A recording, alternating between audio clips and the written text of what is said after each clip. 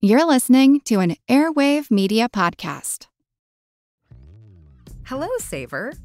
Whether you're saving for that trip to the tropics or saving for an emergency, now is the time to take advantage of Wells Fargo's savings options. Wells Fargo offers savings accounts that can help you save towards your goals. So, what are you saving for? Visit a Wells Fargo branch or wellsfargo.com/save to open a savings account today.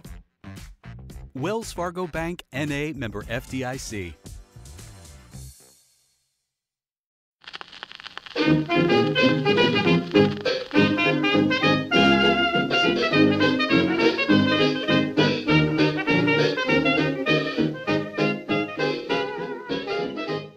Hi everybody and welcome to Who Did What Now, the history podcast that's not your history class, with me your host, Katie Charlwood, history harlot and reader of books.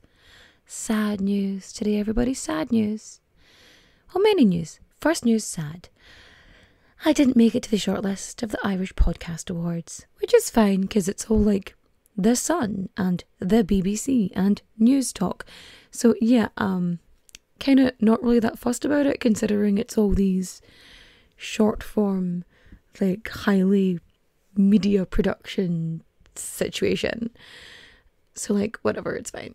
And medium news, still up for the Listener's Choice Awards. So the link is in the description down below if you'd like to vote. That'd be absolutely amazing. And good news, of course, because you have to have a sprinkling of good news, is that my very first Dublin show is next month. Now I haven't got all the details ironed out yet, but once I know, you will know. So I actually want to thank everybody for the reviews as well. I've had like at least one review a day for like the past like 20 days. Like it's amazing. And you all say such lovely things. Like it's like ridiculously kind. And things have been up and down, the past couple weeks. So it's really been quite nice to hear lovely things. So thank you. And on top of that, I went to the Murder Most Irish live show last week because we support each other. That's how it works in this business. And the podcasting world. And like the person who was supposed to come with me couldn't make it for health reasons. And so I knew my pal Ethan was in the country from Denmark. At least I was fairly sure he was back in the country from Denmark. And I was like, hey buddy, you in Dublin? You want to go to a live podcast with me? And I failed to mention to him that it was a feminist murder crime podcast. So literally he sits down and one of the first things he hears is, fuck men, castrate men. And it's like, oh no. And he's like, I'm just going to drink my pint. Nobody will know I'm here. It's fine. They can smell the cis het. They're going to come for me. It was so funny. It was so funny. Poor Ethan. He was just, I did not prepare him for what he was going into. And he was like, I didn't even ask what I was going to. And I was like, oh no, you did. I just forgot to mention because I got lost for the first time like in Dublin, because normally I'm pretty good at like figuring out where I am, but like it was raining and I hadn't eaten all day and I was just not with it. So he ended up having to find me and then show me where we were supposed to go, even though I had the route planned.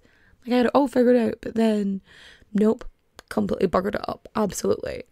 And like we're heading to the Sugar Club. We're heading down from Temple Bar, and we are just like, how do I put this?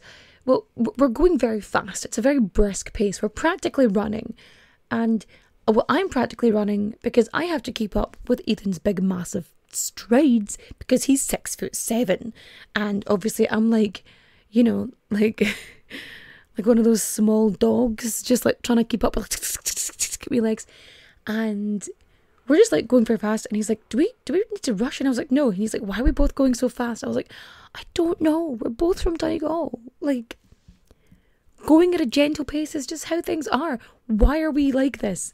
And he's like, yeah, but everything's so far away. where we have to get there as quickly as possible. And I'm like, oh yeah, I get it now. But yeah, it was a good night. We had a great time. I had a couple of Aperol spritzes, actually. They were very nice. And then we went to McDonald's and ate an obscene amount of chicken nuggets. Nuggies! Fucking love nuggies, though. Oh, yum. But anyway, I know what you're thinking. You're thinking what your jibber jabber. In fact you I will. But first, we've got to get our source on. Our sources are 1666. Plague, War and Hellfire by Rebecca Rideal. London, A Social History by Roy Porter. The Diary of Samuel Pepys by Samuel Pepys.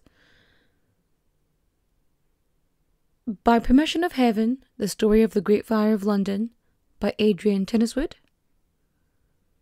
The Dreadful Judgment, The True Story of the Great Fire of London by Neil Hansen. And of course we have the London Gazette and History.com. Now, are you sitting comfortably? Good. Then let's begin. The Great Fire of London.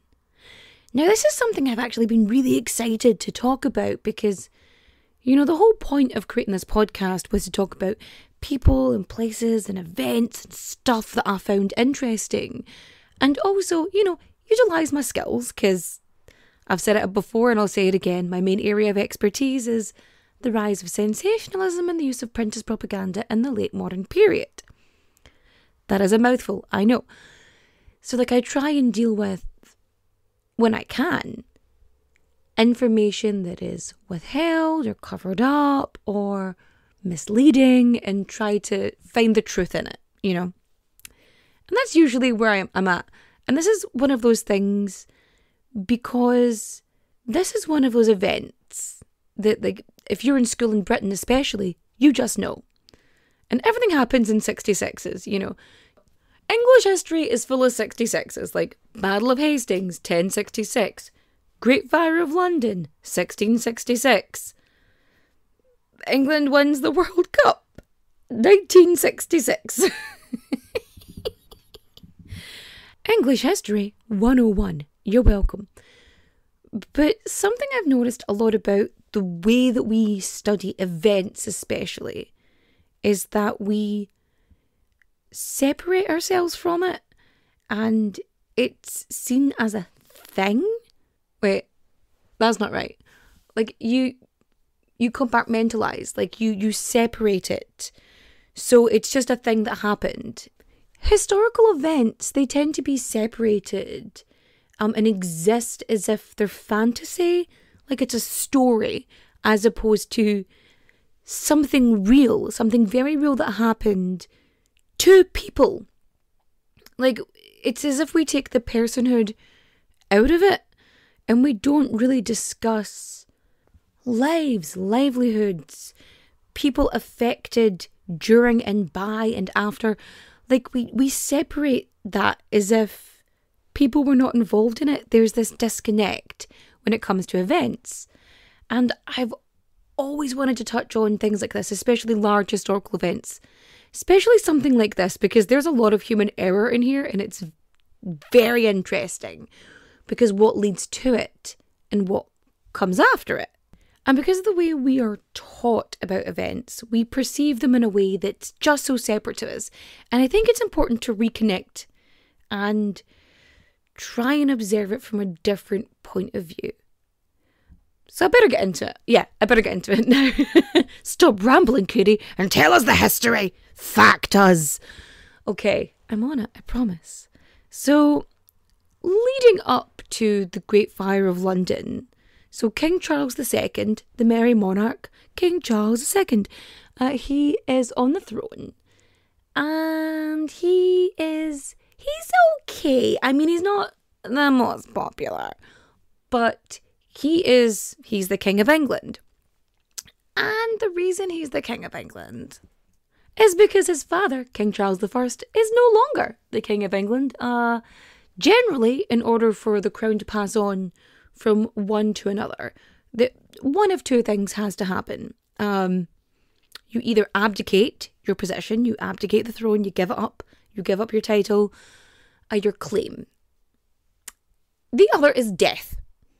And King Charles I, well, how do I put this? He was kind of a tyrant. He was a tyrant who believed in the divine right of kings. He thought he was God's representative on earth. He felt like everybody should be bowing down before him and that he should be answering to no one.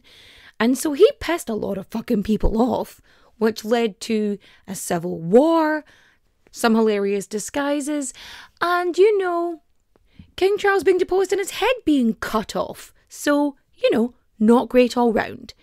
So because he was so power hungry, when the Puritans and the Cromwells, there's always a fucking Cromwell, and the Puritans had been in charge for a while, and buggered things up royally, excuse the pun, Britain decided to, reinstate the monarchy and put King Charles II on the throne. So King Charles II, he's known as the Merry Monarch. He's always shagging about. He's putting money into the arts and he's funding a lot of stuff and he's doing all right. Parliament isn't super into him and he doesn't have as much power. And yeah, it's a whole situation. So because they don't want him to have too much power, because, the whole thing of his father being tyrannical, and there's some stuff going on. And by 1666, he's been on the throne for 6 years at this point? And he's been trying to make changes to London especially, because that's where he's living at this point. And he's trying to implement sort of rules and laws, and they keep getting fucking vetoed because they're just pissed off that he's trying to do shit, right? And yeah, there's a wee bit of xenophobia in there, as if, the majority of British monarchs have not been foreign. But anyway, London in 1666 isn't doing too great. England's at war with the Dutch and the French. They've been dealing with the plague for a fucking year. That's right, the plague is back. And people are basically living on top of each other. So, and London is a very young city, not in age. It's fucking old. It's Londinium. It's well old. But there's a lot of younger people living in London, and there's also a lot of sort of migration. So there's immigration and migrations. People are coming in and out. People from England, Scotland, Wales, whatever. And also from other countries. So Belgium, France, the Netherlands, from everywhere, Because London, with the Thames and everything, is also a trade city. And it has been since the Romans were there. And it's very old in so many ways. The way that London is built at this time is it's still very much in line with a medieval city. It's practically medieval. So yeah, the way the houses are built and lined up, it's I don't know if you've ever played any of the Fable games, but it's like playing the Fable games. That's what London looked like. Near enough everything was made of wood. It was a tinderbox, basically. Houses were built very close together, if not practically attached, and they would have these jetties. So there would be the base of the house, the lower floor, the ground floor. And then the floor above that would have these little extensions, really. It's like having, the Weasley's house in Harry Potter is one of the things I can, think of it. Imagine you've got a square block and then you set a rectangle on top of it sideways. Like that. So you've got a little bit protruding either side. So you've got this little platform and you're going out just a little bit, but that's the top floor. So you'll have these protruding sort of top floors that would lead basically into each other. They were technically separate, but they were so close, physically close. And all of these buildings are made of wood.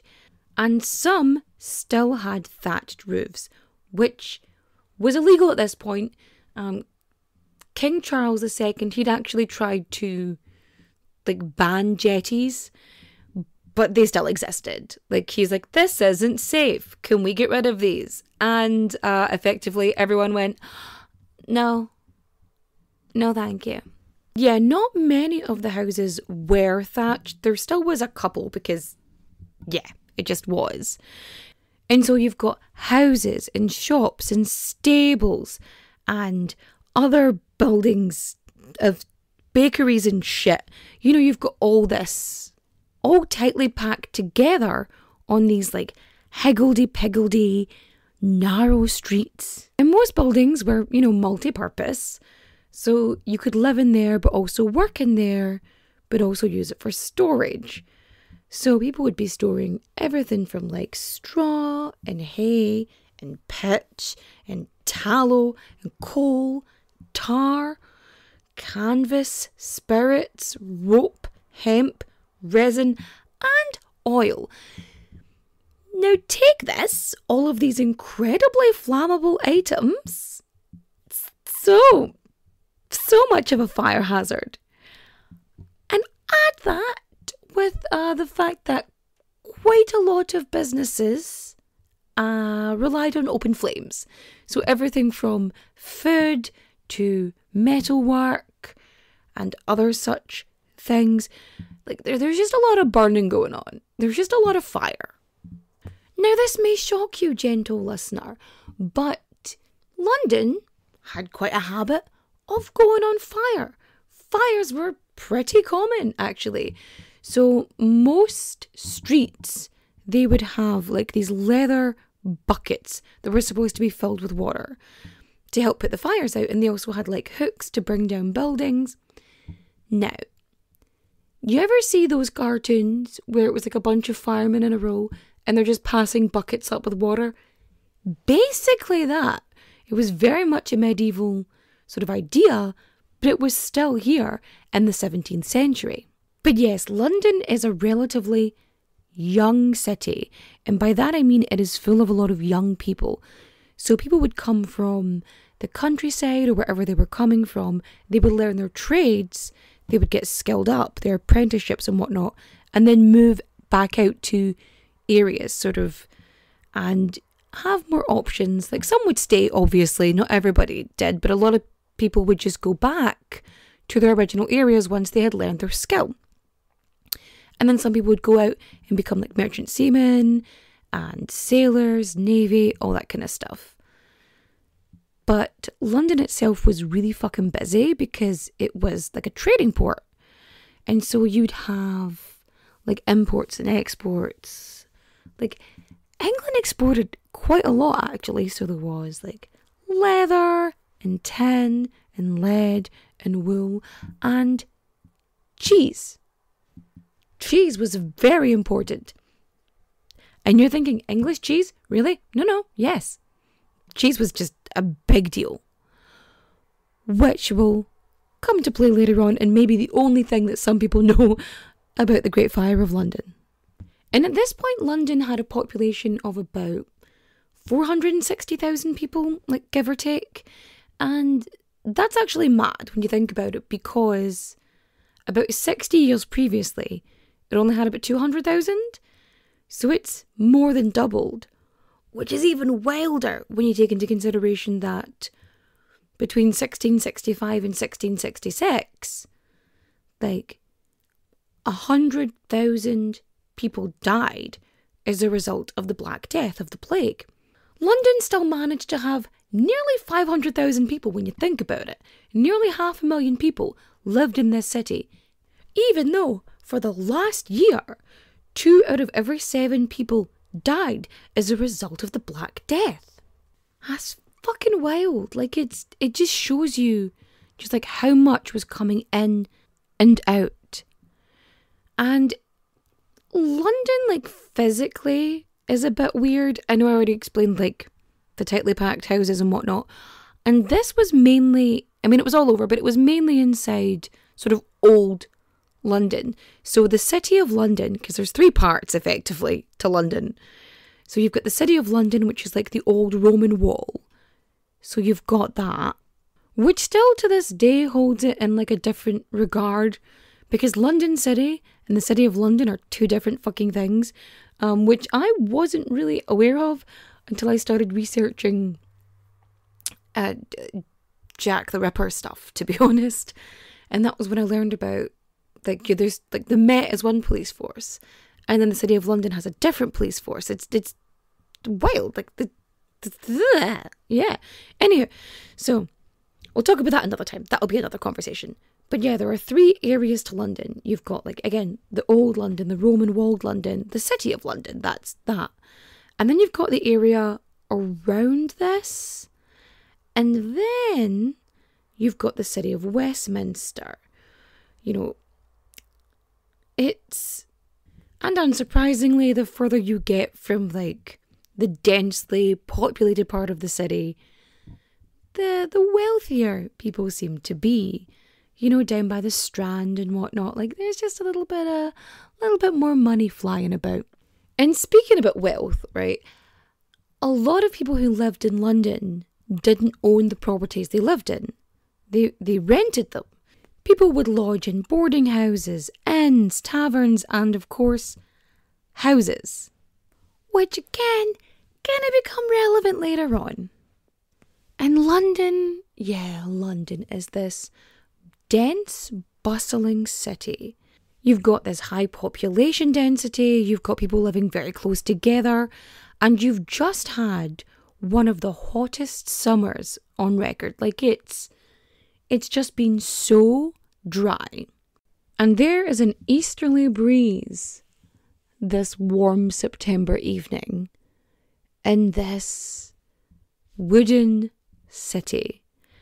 And it is like the perfect storm for this to happen, but it's affected by, well, people.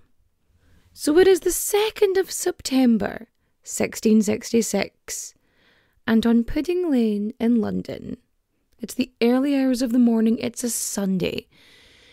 And the thing about Sundays is Sunday was your rest day. It was the day where, you know, you went to church, you saw friends, you had the day off, it was your day of rest. It's the Sabbath. People would have been working and trading like all through the week, all the way through. And so, Thomas Fariner, he has a bakery on Pudding Lane, which is called Pudding Lane because it was named after awful puddings. So basically like entrails and stuff that would fall off of butchers' carts as they were taken to the Thames, because everything get dumped in the Thames. So fecal matter, urine, just entrails, goo, just all your waste ended up in the river, which people would then use for bathing and drinking. But that's another story for another day. Okay. But yes, there's the bakery, the Fariner's bakery, and Thomas is living there with his wife and his children and their maid, right? And they've got the bakery, and he goes to bed, and his wife has this nagging feeling, and she's like, did you check the fire? Did you make sure the fire was out? And he's like, yeah, it's definitely out. It's definitely out. Now, this may come as a shock to you, but the fire was not out. It had not been quelled. So around about 1 or 2 o'clock in the morning, something happens, a spark comes out, something wasn't closed up, and the fire begins to spread.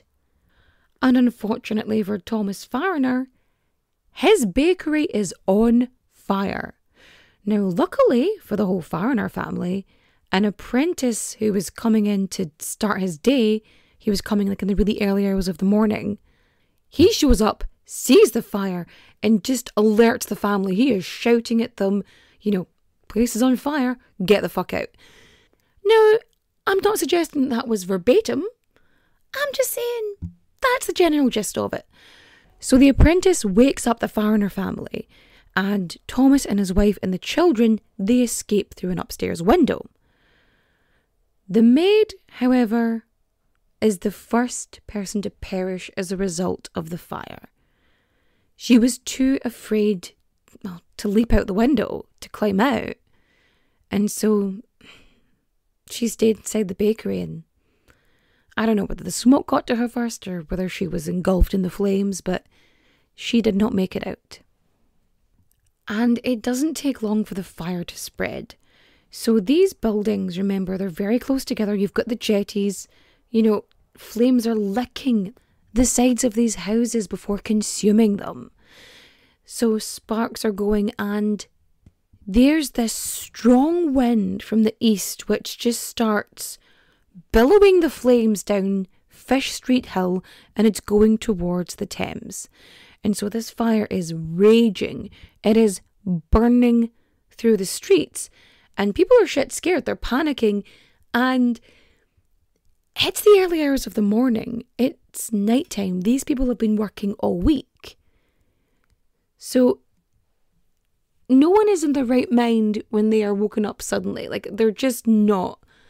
Like, a little bit of sleep deprivation is going to be playing a part here, because I know we talk about fight or flight all the time, but this is extreme for a lot of people. And so they're doing what they're supposed to do. They're filling up their buckets and they're trying to douse the flames, but they've got a wind that's fighting against them. And so the next option they have is to pull down the buildings, which is the best way to create a fire break. They want to pull down these buildings. And so people go to the Lord Mayor, Thomas Bloodworth, and they're going to him because they need his permission to pull these fucking buildings down. And so they go off to see him. They wake him up. He's like, the fire's not that bad. Because London, again, used to fires, and he's like, it's fine, it's all the way over there. And no, it's bad. We need to pull down these buildings. And instead of, doing the right thing, he tells them that if they pull down the buildings, they're going to have to pay for them because they're tenants. They don't own the buildings. So that's up to you. You're going to have this expense.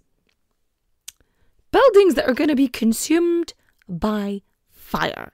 And he's like, but if you pull them down first, you're liable. And he's convinced the fire ain't that bad anyway. They're asking him what to do, and he basically says, a woman will piss it out. Now, I don't know about you, but that really doesn't instill a level of confidence in the official who's supposed to be the man in charge of the safety and well-being of London and its inhabitants. Being a part of a royal family might seem enticing, but more often than not, it comes at the expense of everything else. Like your freedom, your privacy, and sometimes even your head. Wondery's new podcast, Even the Royals, pulls back the curtain on royal families, past and present, from all over the world, to show you the darker side of what it means to be royalty. From icons like Grace Kelly, Oscar-winning actress turned Princess of Monaco, who the world saw as the ultimate good girl. She mastered playing a happy wife and mother, but beneath it all, she was desperately lonely. Grace spent her whole life working towards perfection, and it ultimately cost her her happiness. Or King Ludwig II from Bavaria. He was only 18 when his father died, leaving the crown to him and a duty to rule that he never wanted. He refused to lead, and used the funds from the royal treasury to further his extreme love of opera. But this choice eventually cost him the crown and his life. Follow Even the Royals on the Wondery app, or wherever you get your podcasts. You can binge Even the Royals ad-free right now on Wondery Plus. Fargo, the new virtual assistant from Wells Fargo, makes banking faster and easier. Like this. Fargo, what's my checking account routing number? And this. Fargo, turn off my debit card. And this. Fargo, what did I spend on groceries last month? And that's just the beginning. Do you, Fargo? You can in the Wells Fargo mobile app. Learn more at wellsfargo.com/getfargo. Terms and conditions apply. Your mobile carrier's availability and message and data rates may apply. Wells Fargo Bank, N.A., member FDIC. Meanwhile, Samuel Pepys had also woken up, saw the flames in the distance and thought, it's not that bad, it's just another fire in London. And then he fell back asleep. By morning, the fire had started to spread like, wildfire. Oh, that was such a bad joke. It was such a bad joke. But yeah, the fire had spread to the riverside. So down at the wharfs, that's where a lot of inflammable things were stored, including tallow, canvas, tar, pitch, fucking coal, just like all the stuff that burns really, really well. So the fire reaches there, and because it's full of, the stuff we usually use to start and continue fires, well, fires it's a blaze. And so once that's up, people couldn't get to the Thames to like fill up their buckets because it's blocked by a fucking wall of fire. And then you've got this wind. So this wind is just picking up, and you've got bits of just sparks and little bits of debris, burning debris, are just embers floating in the wind, carried by the breeze, dropping onto other wooden roofs, to thatched roofs, to, I don't know, just some tallow someone was using to make some soap. I don't know. It's fucking everywhere. And so the wind is spreading these embers all across. So these fires start appearing at different parts, like all around. So it's not in one singular location at this point, because the fire's been spreading. Now, because of this, because it was sort of going here and there because of the wind, some people thought that, the city was being deliberately attacked, that this was arson. And you have to consider, at this point in time, like, England is at war, again, with Holland, with France, like, that there's fighting going on here. And people were just getting very paranoid, and they were believing that this was an attack, a deliberate attack, on London to bring England to its knees. And so this made it very difficult for anyone who could be seen as an enemy of England and or English people. But before we get into that, back to Samuel Pepys, who has been watching all of this from the All Hallows Church. He's up in the steeple watching London burning. And he decides he's got to do something. He's going to the king for help. So the king is staying in Westminster. And so he gets a boat there to tell King Charles II what's going on. And the king, is, pretty worried about the entire city going up ablaze.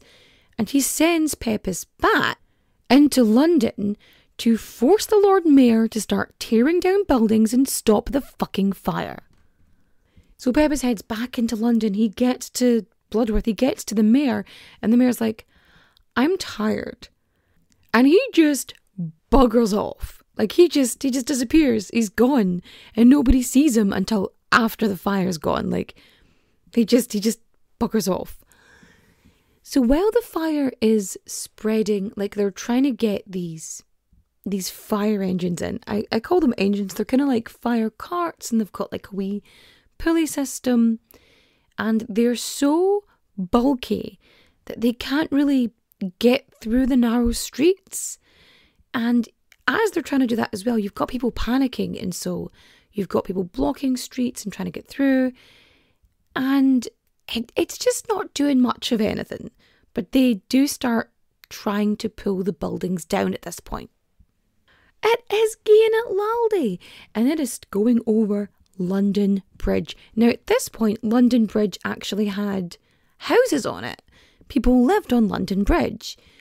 But luckily, or kind of unluckily, there had been a fire on London Bridge, I think either a year or a couple of years previously, and it burnt like one house, so one house was gone.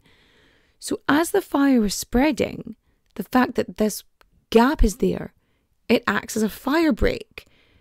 And so the fire doesn't cross the river, which, lucky for some, because the last thing we want is for the fire to reach the Tower of London. Now, why may we not want, a massive fire to reach the Tower of London? That's because that's where all the artillery is held. So you have gunpowder and shit. And oh my god, sidebar, that is something I forgot to mention, is because of the Civil War that had happened, not that long ago, people still had like gunpowder stored in their houses.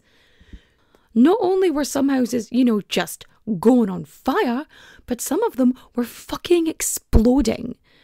Because people had black powder in their houses left over from deposing the previous king. Like, yeah. So, like, there's just burning, exploding, burning. And yeah, we don't want to reach the artillery, the heavily stocked Tower of London, because that's really not good. We don't need cannonballs just like shooting across the city. We don't need that. No. But yes, people are panicking, and like somebody who's trying to get the heck out of Dodge, somebody who's trying to help, and somebody who's going to exploit the situation for gain. So there are some people like putting up inflating charges for carts and boats to get people like out of the city or to move their goods further away. Like Samuel Pepys ended up burying stuff in his garden. Like, we all hear about the Parmesan cheese. He buried Parmesan cheese and a bunch of other valuables. Like I said, cheese was like a big deal. So a bunch of their expensive stuff was buried in their gardens to like protect it. And people would move like their belongings from like one building to like a friend or a relative, just like further away from the fire. And some people would move things like even 2-3 times a day because of how quickly the fire was spreading. And at one point, people start putting their goods into St. Paul's Cathedral because they're like, this is a big stone building, it'll be fine. Spoiler alert, it was not fine. And while King Charles II had given the order for the Lord Mayor to like start pulling down buildings, he decided he was going to be one of the people that was taking a boat and or cart out of the city. He just buggered off, like, bye. And throughout Sunday, King Charles is just offering help. He's offering Royal Lifeguards, soldiers, just all this shit. But because he's technically not supposed to overrule the Lord Mayor, it's just a whole lot of, tomfuckery. Because King Charles I, drunk with power, and they don't want this happening again, so they're trying to, like, reduce him down. But it gets to the point that on the Sunday, like, King Charles II ends up travelling down on a barge, like, to inspect the scene. And he makes sure he's seen doing it because, of course, it's a decent PR move. But it's a PR move too. And he's like, shit, more stuff should be pulled down because the Lord Mayor is supposed to be pulling things down. And the last time Pepys saw him, he was just out of it, really. He wasn't coordinating things. He didn't really do well under pressure, really. And I do think sleep deprivation was like a part of it, but also, he fucked up. He fucked up royally. Because if he just pulled down those first couple of buildings, probably could have contained this, but that's neither here nor there. Except it's very much there. By Sunday night, the fire is absolutely raging. So because of these jettied buildings, there's this kind of vacuum that's being created on the lower streets, which is then fueling the fire and pumping it through. And it's created this little fucking firestorm. And by Monday, most people who had been trying to put out the fire were just trying to get the heck out of Dodge. They are just taking what they can and they're getting out. They're just going, taking everything they can with them, and they're trying to get outside, the city walls. They're trying to get to somewhere safe. So by Monday, this is actually where it starts going over London Bridge. I skipped a bit. But yeah, so it starts going up that way. Doesn't make it across the river, thank Christ. And it's also heading towards the financial heart of the city. It's going up Lombard Street. You've got bankers' houses, which are just on fire. The Royal Exchange catches fire by the afternoon. So all of these, rich people, or at least wealthier people, are like rushing in to like collect all their gold coins because they don't want them to, melt. So they're grabbing these, they're grabbing all their gold, and they're just trying to save that. And it's on the Monday that King Charles II says, fuck this for a game of soldiers, and sends the Duke of York, the future King James II, who's, he's just an arsehole. Oh, they all are. Anyway, they all are, really. There's just so many of them. So you've got banks, shops, the marketplace, everything is just burning. And the Duke of York is there with his royal lifeguards, and they just start pulling down buildings. They're trying to create fire breaks. And even King Charles II ends up coming out and he starts physically doing things himself. I mean, he is physically working at putting out fires and moving shit. And he is seen doing it. Like, there's a purpose to it. It's really good PR. It is perfect little piece of propaganda. I mean, it doesn't last, but it's nice for when it does. And the Gazette manages to like publish like one more like paper, the London Gazette, before like the whole printing press just up in flames. I mean, you know, full of paper. What do we expect? But it's just gone.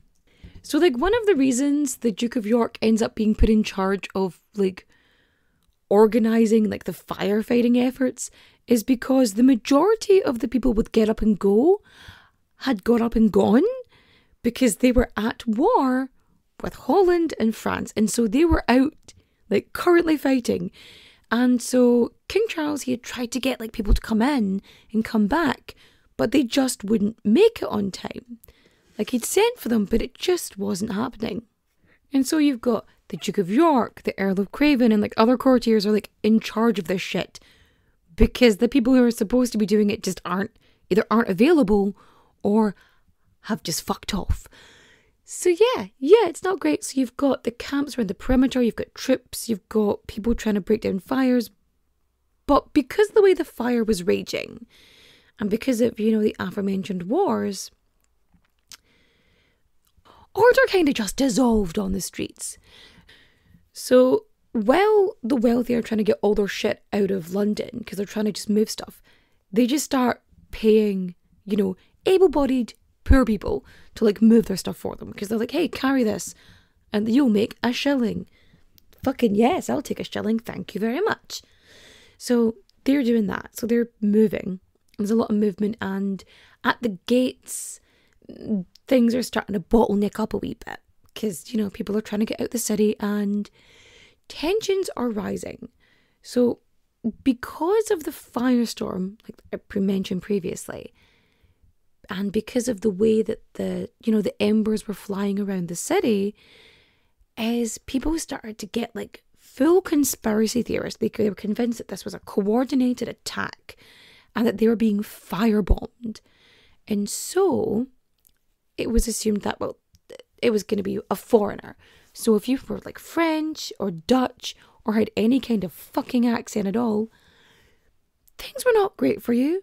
On top of that, if you were Jewish, because historically, not the most well-liked of people for whatever fucking reason, for, I don't know, existing. Anyway, not the point. But also Catholics, because this was not an era of religious freedom. And it's also another reason why King Charles II wasn't like super popular with, you know, the ruling elite.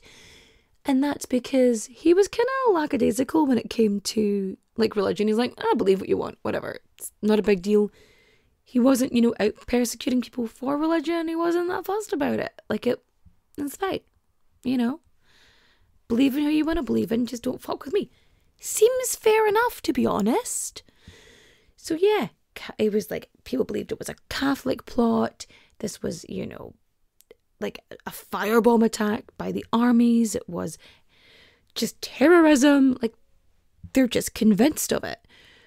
So instead of, you know, putting fires out and things like that, mobs and even some of the troops were just rounding up and like beating and attacking and just going after anyone with an accent, anyone different, anyone of a known like alternative creed. They were just going after them. Because the human condition, people just love to find someone to blame. Like, never mind the actual fire that is enraging around the city, that is just disintegrating as it goes. But there's this very real threat and danger to anyone of foreign birth, of an accent, of anything like that. And it's so bad that the Spanish ambassador, because he's rich as fuck and has security, opens up his fucking home in one of like the safe areas, and he just starts bringing people in to protect them. Like most people did not have the opportunity and weren't as lucky, but he was just like, get in here. Like, fucking awful. Meanwhile, the fire rages on, and London burns for 4 days. Like, London is just burning and burning. Some people were literally scorched from just embers in the air. Their skins burned by, it's actually described as a shower of fire drops. And then, of course, there's the animals. There were like pigeons with like singed wings and cats whose fur had all been burnt off. At this point, it's like nothing in London is safe. And then on Tuesday, remember how I said earlier that a bunch of people had stored a fuck ton of stuff inside St. Paul's Cathedral thinking it was going to be safe? Yeah, about that. It explodes. Like, it is so hot that like it just sends stones flying in the air. There's an explosion. And also, in addition, furthermore, the roof of St. Paul's Cathedral was made of lead. So the fire is so hot that it starts melting the roof. So it is trickling down the sides of the building onto the street and then burning the pavement, and it's fucking glowing. Like, the streets are glowing. Because you have to remember as well, like, at like the peak of this fire, it is 1700 degrees Celsius, about 3,900 Fahrenheit. Like, it's hotter than lava, like volcanic lava. It is hotter than that. That is how fucking hot London got, which just seems like an average summer, to be honest. But anyway, so you've got this fire that is hotter than, you know, lava, and it is 91 metres tall. Now, when you consider that St. Paul's Cathedral is 111 metres tall, like there's a 20 metre difference, and this is, you know, fucking volcano fire, which has, by Tuesday, just consumed St. Paul's Cathedral. And then evening comes around and things start looking up because the wind is finally dying down. Like, it's finally calming down. However, because it's not pushing the fire east, it means the fire has an opportunity to go west, towards the Tower of London. Because remember, we don't want the fire to go to the place with 272 kg of gunpowder. Luckily, the people fighting the fire actually clock this. Actually using their brains and, of course, their bodies, they managed to make a fire break, you know, in time, thus protecting the Tower of London and stopping from a bunch of stuff exploding, which is nice. Because London exploding, not fun. Not fun at all. Then the wind picks up again, pushing the fire down towards the Thames. Luckily enough, where there's nothing left to burn, like it's all ash at this point anyway. And by Wednesday night, the fire is finally, like, it's under control. You've got the Duke of York's guards as troops. They're just managing it. And by Thursday morning, the Great Fire of London was finally over. But that isn't really the end of the story. So because it had been so fucking hot, you know, because of the 1700 degree fire, the ground was so hot, like, for a lot of it, you just couldn't walk in it, like, for days after the fire had gone, because that residual heat had, you know, stayed there.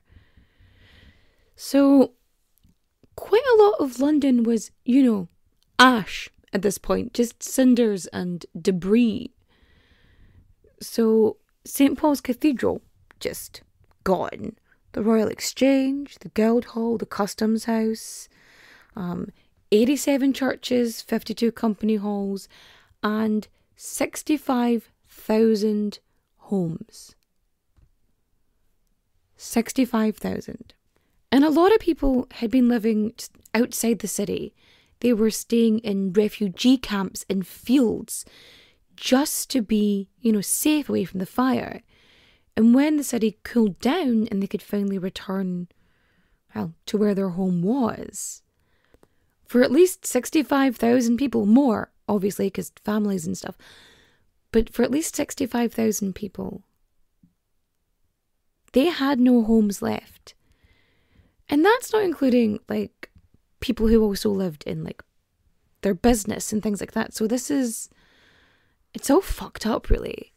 And on top of that, there's this death toll. Now, there's only between 6 and 8 recorded deaths, depending on how you take it.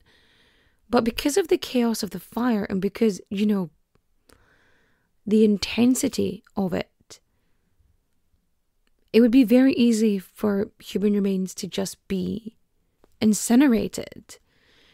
So if you compare this fire to, other fires with similar populations, the death toll is usually about 500 to 600. So it's more likely that, 500 to 600 people lost their lives in the Great Fire of London than, the 6 to 8 people that's recorded.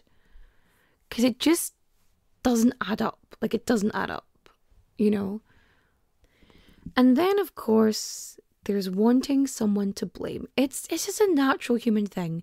You want a reason for the situation. You want a reason for the occurrence. Because humans don't like happenstance. They don't like chance. Unless it's in their favour. They don't like just tragedy existing. They want a reason for it. It's there's always someone to blame.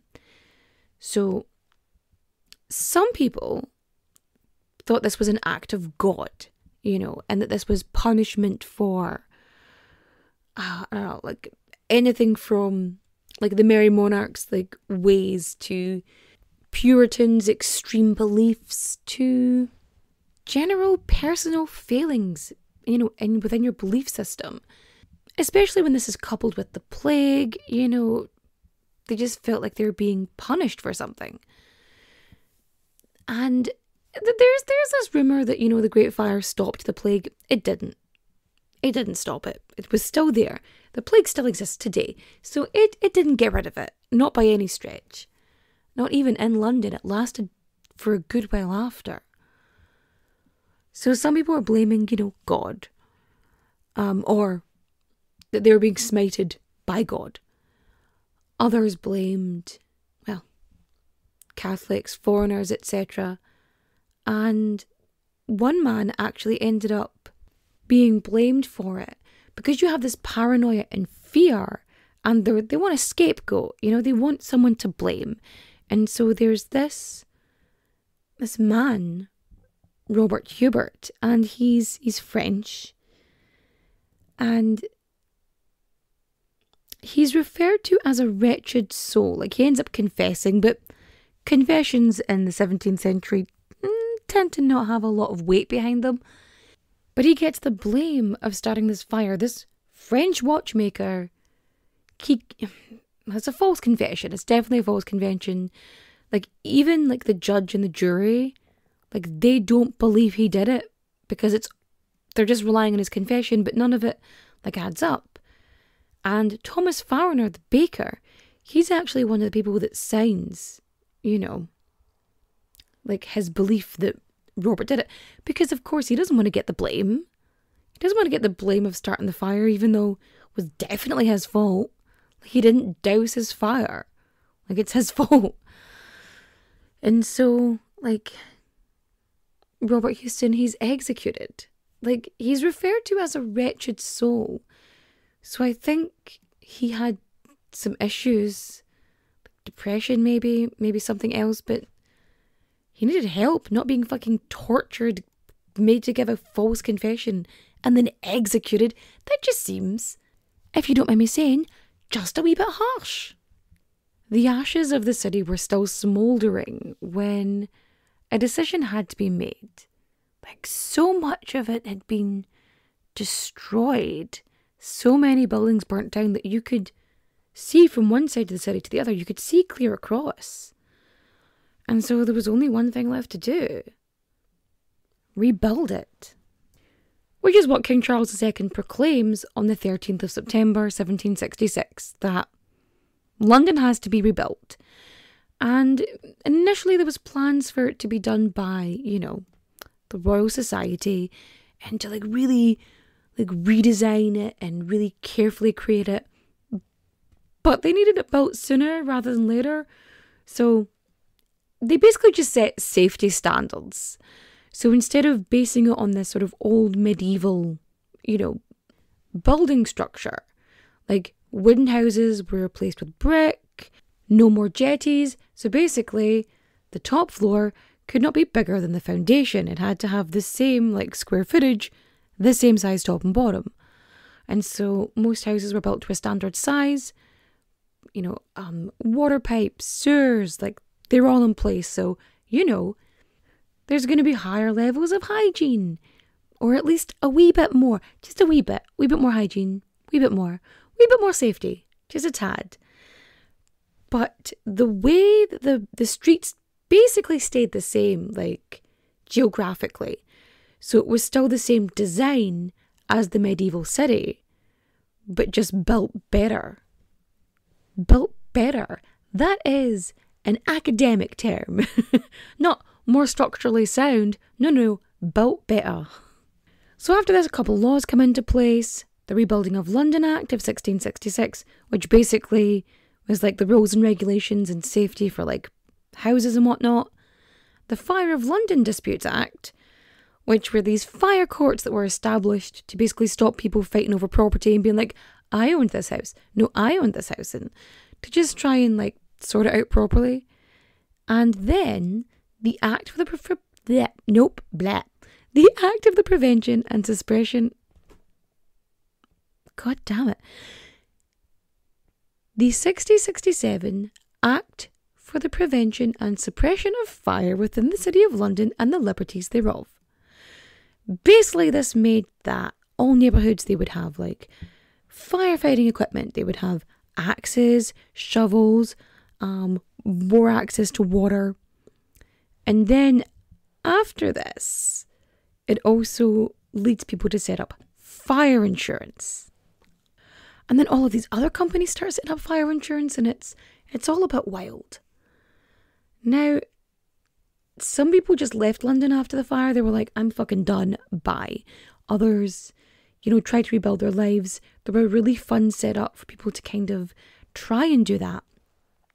And then you've got people like the editor of the London Gazette, who stopped,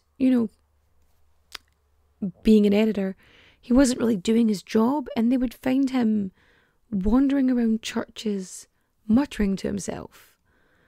And Samuel Pepys, who is one of the reasons why we know so much about the Great Fire, is that he would have nightmares of more fires. More fires were coming. These people clearly had PTSD, and these are the ones we know about, because these are the ones that were written down. So of these two people who had relative stability and funds and security for their own mental well-being, if they are having PTSD and they are struggling, imagine what it was like for the lower classes, for minorities and those without privilege. It's just all of this trauma that a lot of people wouldn't have had a way to deal with. And so that is the end of our tale of the Great Fire of London. Don't forget, if you liked my retelling of this piece of history, this event that once happened many moons ago, feel free to rate and review 5 stars on Apple Podcasts, Spotify, or wherever rating system occurs in your whole fandango there. Don't forget there are still spots available as well on my Trover trip, the Secret History of Scotland tour. Yeah. Like I have found the coolest. It's this escape room, but it also has this spooky bar. It's awesome. It's historical. It's just, it's a bit dark, but I think you're gonna love it. So the first 5, like, fully registered people, they're gonna be going. I'm gonna be taking them there, and we're gonna win this escape room. We're gonna kick ass because that's what we do. And don't forget, you can follow me on all the socials. I generally respond to Instagram. Instagram's easier to message me on. So if you want to follow me on Instagram, Who Did What Now Pod, I will probably say something back to you. Unless you say something rude to me or just send me memes. Don't fucking send me memes. Like, there are 3 people in my life that are allowed to send me memes. And unless you already know that you're one of those people, then you are not one of those people.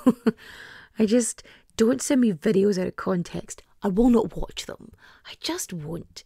Like, I don't know why. Maybe it's the neurodivergency in me. It could be.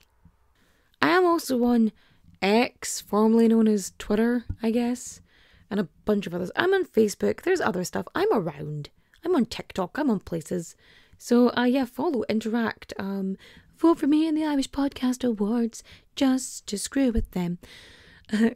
It's elitist, but it's fine. But yeah, and I guess it's recommendation time. So for reading, I am going to suggest Bad Bridget. It's all about sort of Irish immigrants and Irish Americans. It's really interesting. You should give it a go. For watching, I'm going with Only Murders in the Building because I love a weird, cozy mystery. And for listening, I think everybody should listen to Busted's Greatest Hits album. Like, all of the feminism just leaves my body when I listen to a Busted album. But there's this great version of She Wants to Be Me, which is just a fun, silly song. And it's got Bowling for Soup on it. Like, they're doing it with Bowling for Soup. And it's so good. It's so good. It just fills me with weird emo joy. But with that, I'm going to bid you good night. So, adios, au revoir, auf Wiedersehen, my friends. Bye-bye.